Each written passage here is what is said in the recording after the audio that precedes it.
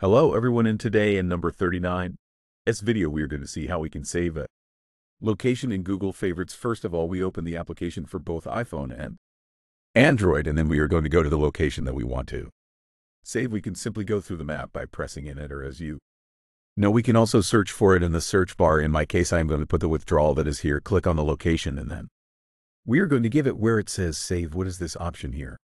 We click on save. The different ones appear, lists in which we cannot save or even create a new one up here. But in this case, we are going to click on favorite so that it remains saved in our favorite. We click on that blue button to confirm it, and then we go back. And as you see, first of all, in the map already appears the heart separately if you do not want to see on the map, but rather a list appears with all the locations that you have been saving in favorites. Go to the top right, our profile photo, click on setting this option here, and then we go down to the part that says edit that or work. Here all the lists appear, and in this case, if we give it a favorite, all the locations will appear as you see saved there.